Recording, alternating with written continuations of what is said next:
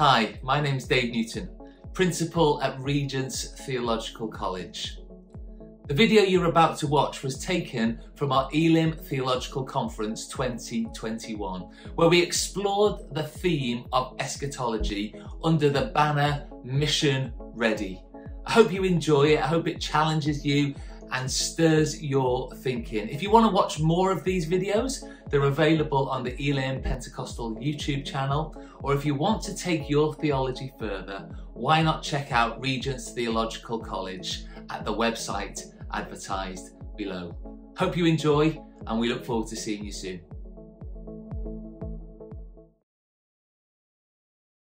Not long after I became a Christian, I remember someone saying to me that I was now a witness to Christ and a theologian, whether I liked it or not. They reminded me that the only choice I had between whether I was going to be a good and faithful witness and a good and faithful theologian was whether I was going to work at it or allow myself to become a bad one. Those words have lived with me throughout my ministry, and all who follow Christ are always a witness, and all who follow Christ are always theologians to one extent or another. We can't avoid it. Maybe that's why the scriptures remind us in Colossians 3:17, and whatever you do in word or deed, do everything in the name of the Lord Jesus, giving thanks to God the Father through him. Or in Romans 12, I appeal to you therefore, brothers and sisters, by the mercies of God, to present your bodies as a living sacrifice, holy and acceptable to God, which is your spiritual worship. Do not be conformed to this world, but be transformed by the renewing of your minds, so that you may discern what the will of God is, what is good and acceptable and perfect. The Lord Jesus reminds us as his disciples that we are to be salt and light in our families, in our communities, and in our society. Our faith may be a personal choice, but it is never simply a private affair. In the words of Jim Wallace, God is personal, but never private. And the Bible reveals a very public God. But in an age of private spiritualities, the voice of a public God can scarcely be heard. Private religion avoids the public consequences of faith. In particular, affluent countries and churches breed private disciples, perhaps because the applications of faith to public life could become quickly challenging and troubling. Wallace continues, can the devotees of private religion ever understand the public life of faith?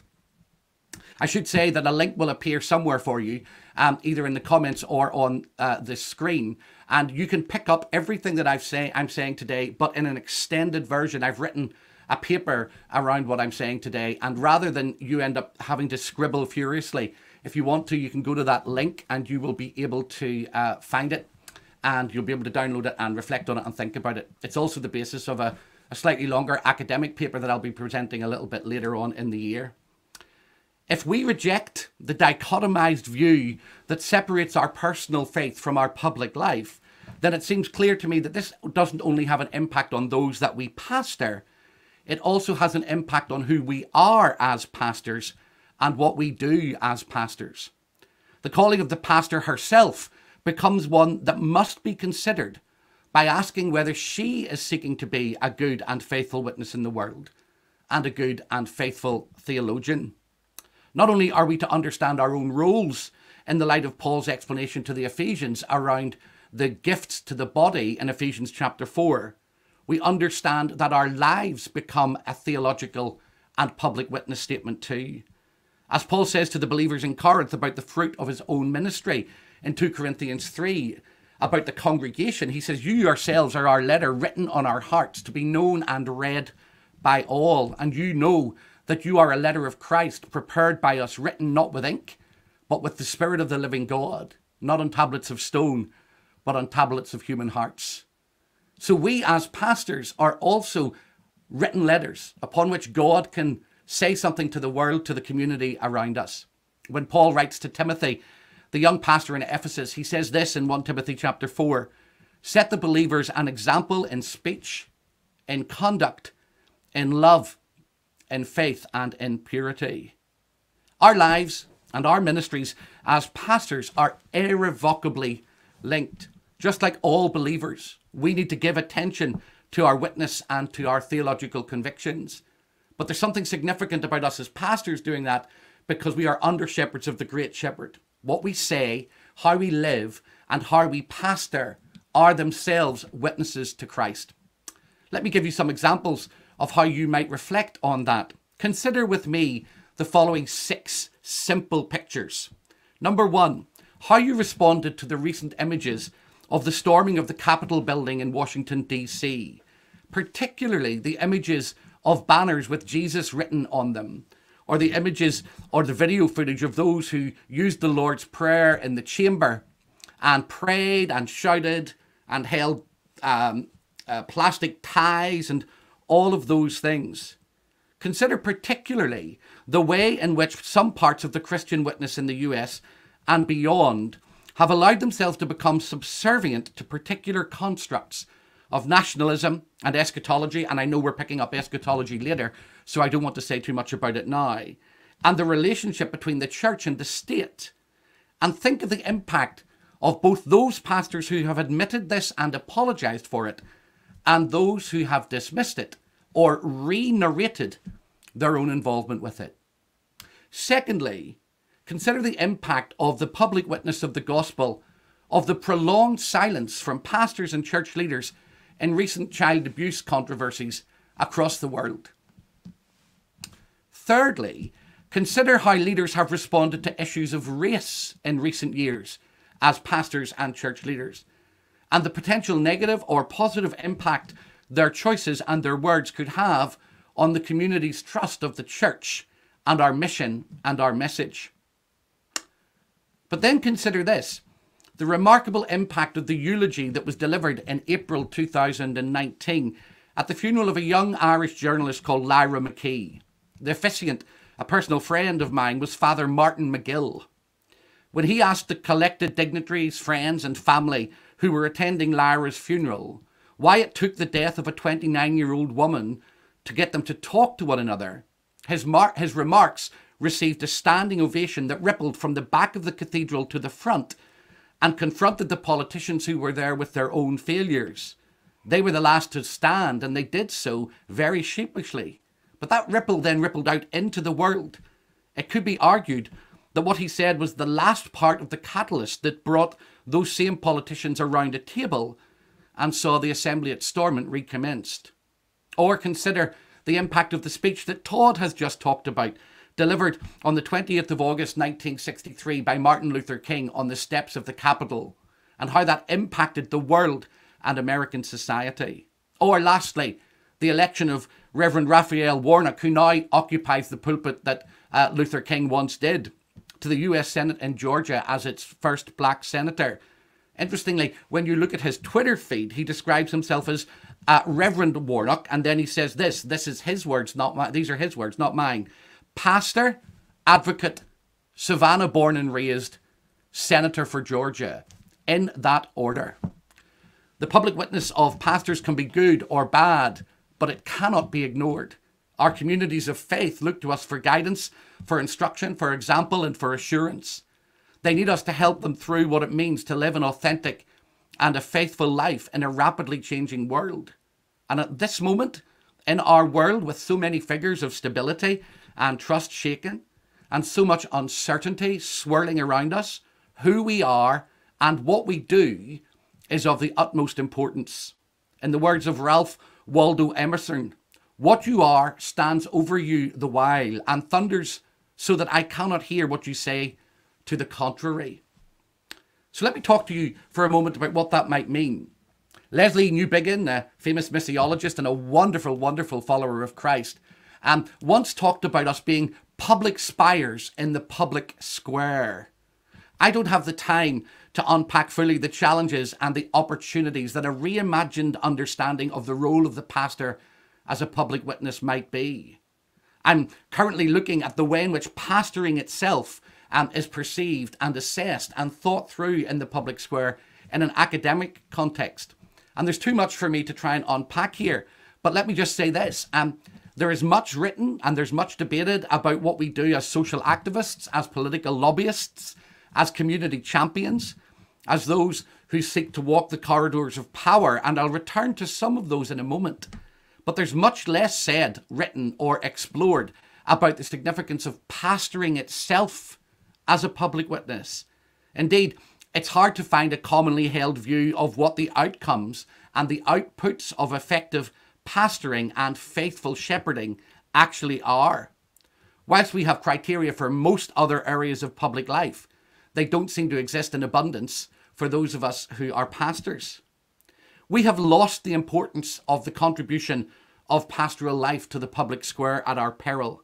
If we are not careful, we'll become complicit in reimagining pastoral leadership so much that we remove from it the fundamental call to serve Christ and his church through helping people respond to his grace and live in faithful and joyful obedience to his purposes for the world, in accordance with the teaching of Scripture and in the strength of the Holy Spirit. For what it's worth, my baseline definition of the pastoral task is to see Christ formed faithfully in those whom we lead, and to help them to live in the purposes of God for their lives. Pastoral ministry, in its fullest and its most creative forms, has been pushed right back to the top of the agenda for us by this pandemic. I would add to Todd's 4 definers that issue, pastoring faithfully. In years to come, those we seek to lead will not remember how many sermons we posted online, how many times our technology didn't work, or how many great videos we found for our gatherings. They will, however, remember whether or not we loved them, spoke to them, prayed with them, or simply allowed ourselves to be present to them as physical reminders of the ongoing promises of God and the ongoing presence of Christ. Tim Keller has suggested that in a smaller church, your pastoring sets up your preaching, but in a larger church, your preaching sets up your pastoring. We, sisters and brothers, as pastors are called to be part of the community of faith. And this part of being a public spire in the public square is absolutely vital. What does it mean then to be a public witness as a pastor? Well, let me try to highlight just 5 key distinctives that might help us in this before I then draw back to ask a closing question. Firstly, our public witness as a prophetic voice. Secondly, our public witness in prayer. Thirdly, our public witness in preaching. Fourthly, our public witness in presence. And lastly, our public witness in pastoring itself. The pressing issues in Northern Ireland will not always be the same as those in Scotland, England or Wales. The issues faced pastorally in a global movement like Elim are diverse and complex. I'm therefore delighted that the Pastoral and Public Theology Task Force that Elim has set up, and I have the privilege of facilitating, will be trying to grapple with this issue, and we need your help regionally and nationally as we think through how we can prepare, support and help pastors like you and pastors like me to serve faithfully and effectively. It's a challenge, but I think it's a good step and I welcome it very much. Let me reflect then, first of all, with our witnesses pastors as a prophetic voice. Notwithstanding the aspects of our eschatological ministry that both Simo and Martin will highlight for us later, we are called to speak truth to power. To put it colloquially, we are called to be in the presence of power as ambassadors for Christ, as women and men who are citizens of heaven, and to understand our ministries in the light of eternity and filtered through the call to be faithful to Christ above everything else, but never to be in the pockets of power.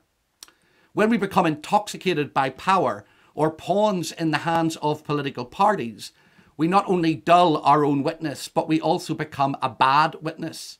One need only think of the impact of the church's subservience to their political masters during the Nazi dictatorship in Germany to be reminded of the devastating impact of allowing ourselves to become bit players in the politics of nationalism. The Barmen Declaration's 6-point opposition to that capitulation to Nazism still stands as a powerful example of what it means to be prophetic. And perhaps it helps us today to identify some of the key components of what a prophetic stance in our own day might look like. Here's my rough starting guide based on the Barmen Declaration. Number one, that Christ, as revealed to us through the Word of God, is the supreme revelation of God to us. Any contemporary power or political posturing that claims to be Christian but contradicts him should be refuted. Secondly, that Christ's authority and example for our own moral and ethical life holds central place in the church as the people of God. Any moral expectation placed upon us that contradicts his example is to be honoured only insofar as it does not place our allegiance to him in jeopardy. Thirdly, politics and political expectations and statements will never be given priority over Christ's view of the world or human beings. Fourthly, no political leader can demand the obedience of the church. Christ alone is the Lord, and ultimately he is the Lord of the whole earth. Fifthly, there should be a separation of power between church and state, which does not impinge upon the dignity and calling of either the church or the state. And lastly, we will not subordinate the church to the state or the word of God to the power of God or the power of God's Spirit to the church. The word of God is our ultimate authority, and we are members of God's body before we are members of anything else. Such a position, although not perfect, offers a space for us as pastors to discuss nationalism, the dignity of people, and it creates a space where we can speak truth to power without being held ransom by power. It depends, however, upon a pastorate that is already committed to Christ. After all, we cannot be held ransom by anything else if we are already captivated by Jesus. Such a position frees us to be his firsts. In the words of Thomas Merton, when speech is in danger of perishing or being perverted in the amplified noise of beasts, perhaps it becomes obligatory for a monk to try to speak. In other words, when the noise around us is filled with so much political posturing, we must remember first and foremost whose we are and who we are. Secondly, I want to think about our public witness in prayer. In his 55 Theses, at the end of The Pastor as Public Theologian, Kevin Van Hooser reminds us that the public witness of the pastor is of vital significance. In Thesis 21, he remembers and reflects on Jonathan Edwards, the great revivalist. Jonathan Edwards, he says, saw the pastorate as a divine business, a participation in Christ's work of representing God to human beings, especially through preaching, and of human beings to God, especially through prayer. The responsibility of the pastor to be both a person of prayer themselves and to lead the community of God in prayer is vital for our public witness. To root ourselves and our communities in prayer is a public statement. It's a declaration that our strength lies in God and not in ourselves. It is a reminder written in our liturgy and in our common life that the answers to our problems lie beyond us and in Christ. It is a profoundly countercultural declaration of dependency and of humility. It's an act of confrontation with the popular modern notion that we do not need help. I wonder if we have lost this vital aspect of pastoring. The call not only to be a praying person, but to lead a praying community, and to understand that this praying community in praying is itself a witness. I know that in my own preparation for preaching and teaching, I can often spend as much time crafting my prayers during and at the end of the service and of the message as I can the message itself. It is the space where our confession that God is the one whom we need becomes enfleshed in our own ministries. Have we allowed ourselves to forget that without him we can do nothing? Thirdly, our public witness as pastors in preaching. Jonathan Edwards' view applies equally to preaching as it does to praying. Our preaching is not only the preaching of what we often call a gospel message, but also the preaching of the whole counsel of God. To do this is an inherent acknowledgement that the truth of God's word defines our understanding of the world and our place in it. It's to accept and to recognise that pastors are theologians whose calling is to use words rooted in Holy Writ to help those we lead and to challenge the societies of which we are part, and to remind them that what God has done, is doing, and will do through Christ is the axis of history.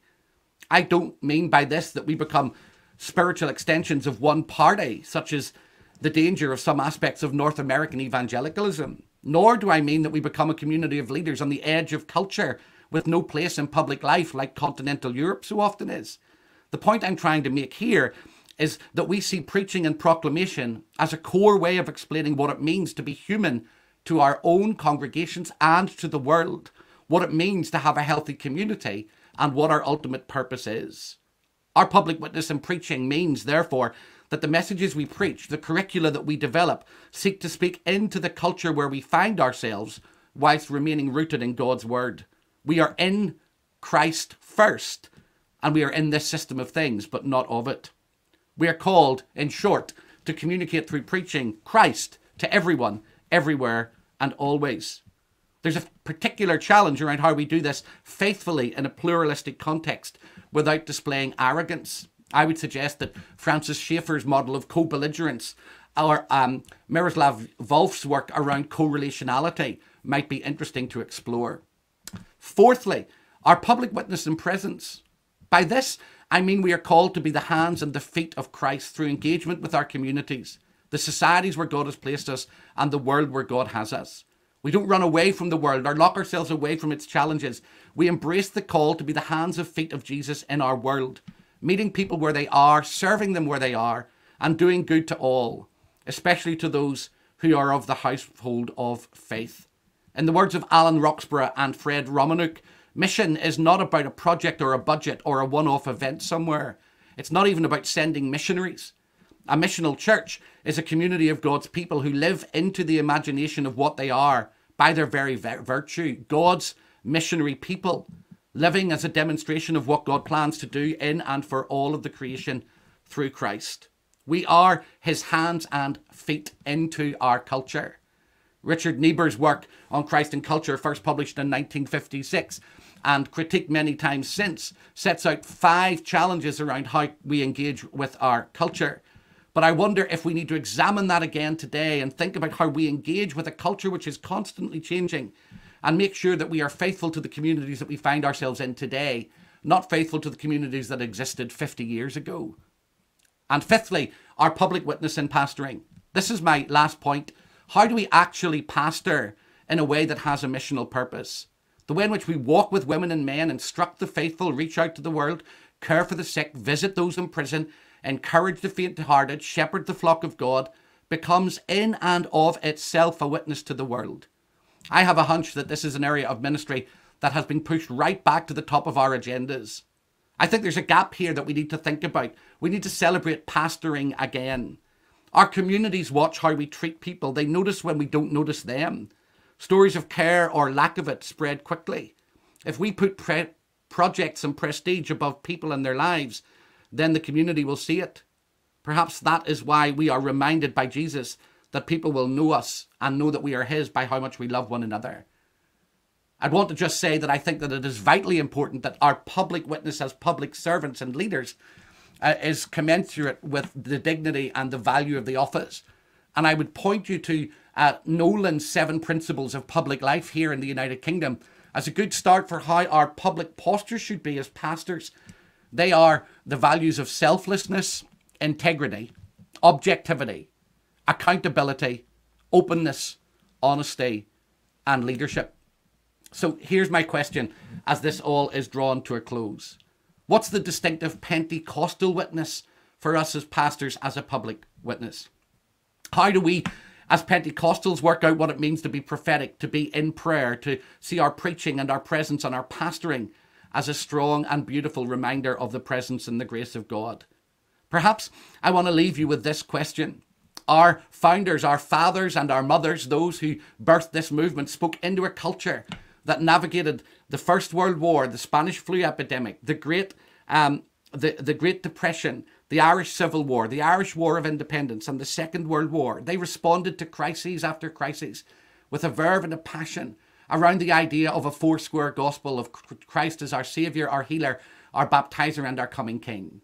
Now is the time, I would suggest, for us to think about what it looks like to move from that pietistic understanding of Saviour, healer, baptizer, and coming King, which is still vitally important, to the public witness of the Pentecostal church, where communities can be transformed by Christ as Saviour, transformed and empowered by Christ as the baptizer, renewed and strengthened and living under his leadership and demonstrating the public witness of what it means to be his hands and feet.